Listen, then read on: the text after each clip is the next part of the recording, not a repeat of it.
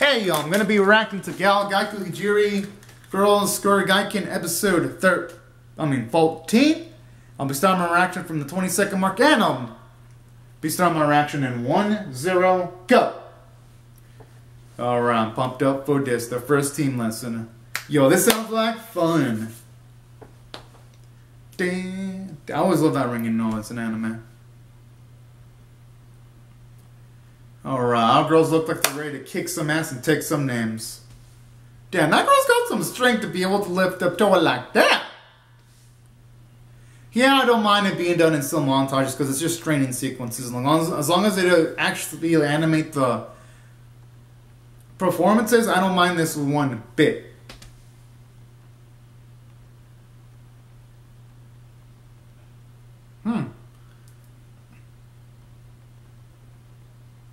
She probably doesn't know what they're talking about. Yep, had a feeling.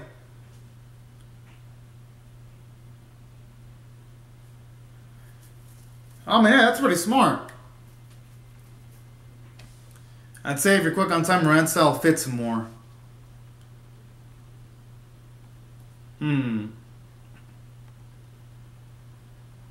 But performing and people liking the performances, that's my guess. Oh, okay, that works.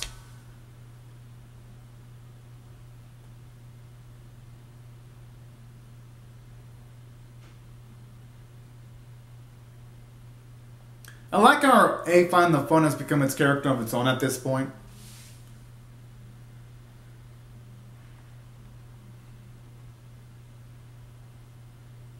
Oh, okay, that's pretty damn cool if you ask me.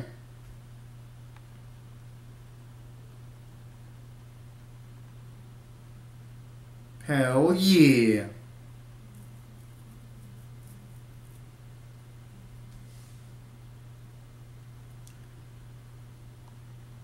I like how she's looking a little bit nervous there.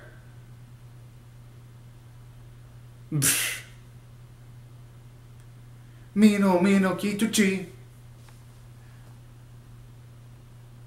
Alright, I like this episode.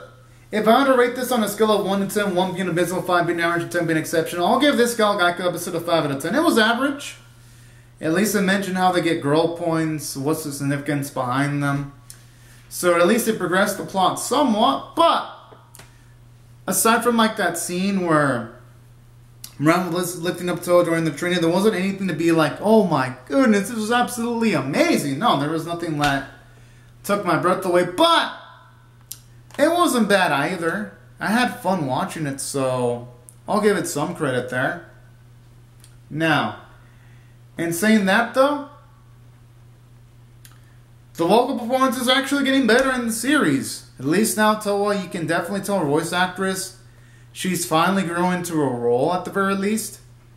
And even though yes, the animation was bad, at least it wasn't like as apparent as the previous episode, where in that one, I felt they should have had an animation quality for the previous episode only because it was the demonstration of a performance, even if it was yes, Ran, Toa, and Kuzusa's. It was their illusion or their or it was what they wanted to have happen to them. They should have still done that. But regardless though, I enjoyed the episode immensely. Well, I mean, at least as much as you can for a build-up episode. And that's why I thought I would give it a 5 out of 10. Because it was alright. Didn't do anything offensively bad, didn't do anything amazing, but it got the job done. But anyways, y'all, these are my thoughts on the episode. I hope y'all rate the video, share it, comment, subscribe, and I'll see y'all later if you come back for more, because I'm definitely going to be reacting to episode number 15. But anyways, y'all, thank y'all so much for watching my video, and have a fantastic day, everyone. Bye-bye.